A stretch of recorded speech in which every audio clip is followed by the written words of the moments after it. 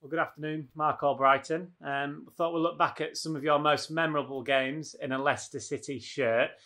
These are ones that you've picked out, and the first one you've gone for was the start of a very memorable season and the opening game against Sunderland.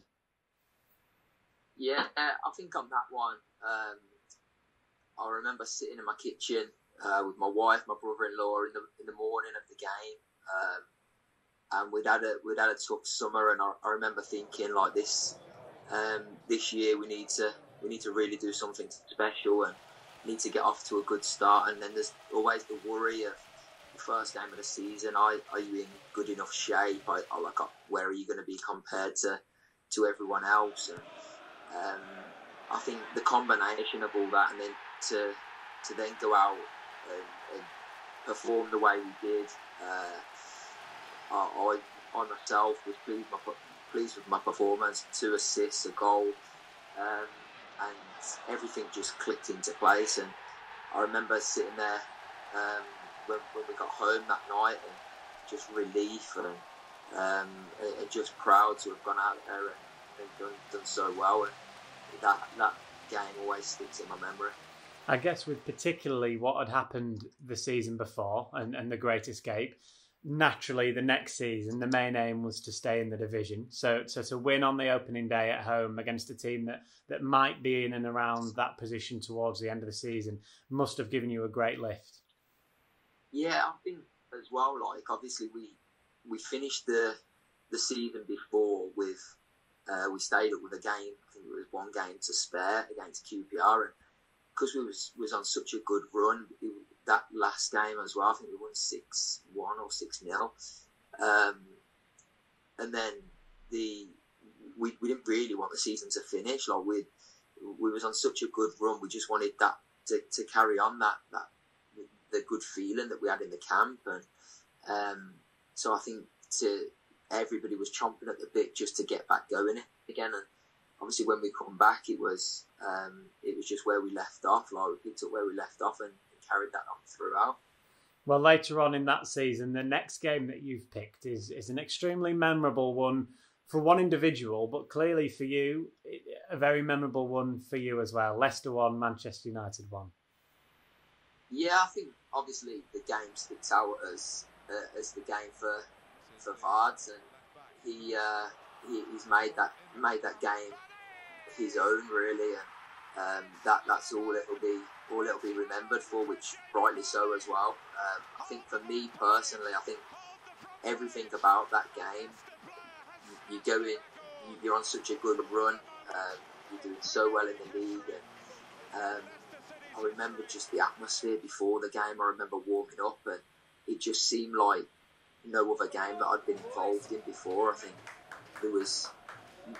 it's very rare that you get such an atmosphere in the warm-up as what you did in that game. It was dark as well, so it was under the lights, and everything about it was just, it seemed like a real big game, which up to then I hadn't really played in many big games myself. I just remember so much about it. So there's so much focus on that game, and that, with it being against Man United, one of the biggest clubs in the world, it's you knew you was coming up against good opposition, and you knew that their fans would come in their numbers, and throughout the whole game the atmosphere was incredible. Once Vards scored, it just went up a notch, and unfortunately we only got the draw in the end, but to have just been involved in that game is always something that I'll look back on and remember fondly. Yeah, another memorable game and a very memorable season. We'll go to the season after. Obviously, with winning the league, you secured Champions League football, and the very first game for Leicester City in the Champions League, only a few minutes into it, and you scored. And what a huge moment that must be for Leicester, the football club as a whole, and obviously for you as on a personal point of view. Yeah, that game obviously so special to me. For the whole squad, we went into it. I don't think there was more than 2 or 3 that have played in the Champions League before, if that. And to go into it a bit into the unknown, really. Like, we didn't really know what to expect, and there was probably people writing us off before the game.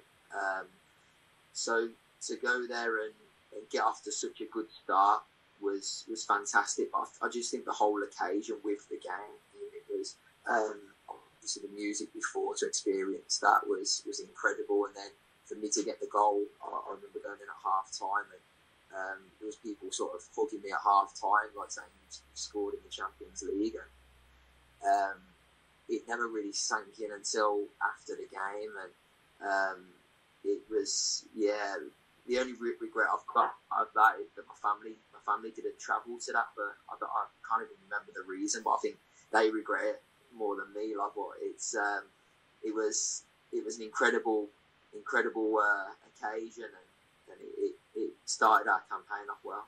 I guess when the whistle goes at the beginning of a game, it becomes any other game of football. But with it being the first one in the Champions League and you scoring so early, you said there it didn't really sink in. So as you're playing, there wasn't a moment where you thought, I have just scored Leicester City's first ever Champions League goal. That didn't really happen to you during the game then, or when you scored it? No, not really. I think at the time that I scored, it was just joy. I think you can see it from the photos of the celebration, just like overjoyed with scoring a goal. I think the fact that it's come from a long throw-in as well, like, just sort of summed us up a little bit as to how we were. Yeah, we're a good side, but there's not many teams score from long throws in the Champions League, and I think that just sort of said, like, we've arrived a little bit here on. Leicester are here to do something special, and I think just when you look back at it, like, you can play in as many Premier League games as you want, but I think when you're playing a Champions League game, you know that that's so much more people watching the game on TV. The Premier League is shown worldwide, but I think the Champions League is just massive, and any foreign players that come over to England, their aim is to play in the Champions League, and the European competitions mean so much to them. And having been around so many players with that attitude, it's that made it more special for me, because I knew what it was about. The next game that you've picked out then later on in that season was just after a managerial change, wasn't it? And it was Leicester 3, Liverpool 1. Yeah, I think with this one it was just more emotion than anything. There's a lot been said and written, and we had to go a few days with listening to these stories and not being able to do anything about it. So I think when the game come out, it was a game of just pure let your frustration out and just stick together as a group and go out and just do people proud that you probably feel like you've let down in the past, and that I think that's what we did. We went out there. I remember being close to tears with that game, and just walking out. I was just so ready. I was more pumped for that game than I think I've ever been pumped for a game before. And I remember standing in the tunnel just thinking, like, get me out there. And then obviously with getting the result again, it was one of those games where after you get home, you sit down and you sort of take a few deep breaths and think, yeah, like we've done people proud there that we needed to be proud, and we've got the right outcome. And then shortly after that was the second leg of the Sevilla game in the Champions League. Now, you had to include this one, didn't you? Yeah, this one obviously speaks for itself. It was, I don't think that's probably the biggest night that the King Power has seen in its history. And the atmosphere was incredible. I think I've seen recently, obviously it comes up on your memories when the game wasn't. I think taking away the whole occasion, I think the actual game had a bit of everything as well. Like, Obviously, the penalty save, the goals, the sending off, everything was included in the actual game of football. And along with all that, there was some great football played by both sides. To get the goal was incredible. The penalty save I remember celebrating that like a goal, because I think that just about done it for us. I think if that goes in, it gets very nervous around the stadium, on the pitch, and then it feels like your hard work's gone out the window a little bit. But to then see it out in such circumstances was incredible, and it's that night will be forever remembered in Leicester City fans' minds, but so to our minds. And that celebration of yours is a terrific one, with the run, and then I think you were brushing teammates off left and right, weren't you? Yeah, well, I think, like I said, to do with the Bruges one, my family weren't there, and that was really big for me, because especially my mum and dad travel everywhere to watch me play, and I appreciate that so much. And for them not to be there at Bruges, I know would have hurt them a lot, especially with what happened. And so to then score in the Champions League in front of them, with them there, and I had my wife was there, and my best friends were there. So it was that then just I felt like I had to go over and celebrate with them. I know Drinky was trying to jump on me, and I do feel bad, because if I was being brushed up, I wouldn't be happy about it. But no, I think I had to go over there and celebrate in front of them, and I know that they're grateful for that. Yeah, another incredible evening that at King Power Stadium.